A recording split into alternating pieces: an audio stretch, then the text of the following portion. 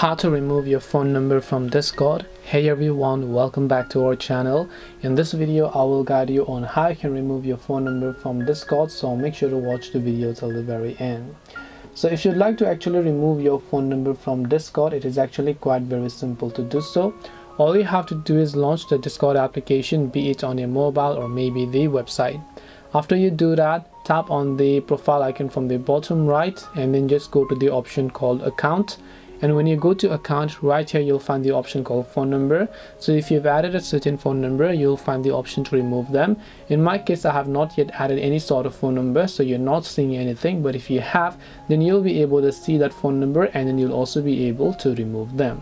This way you'll be able to go ahead and then basically remove your phone number from Discord.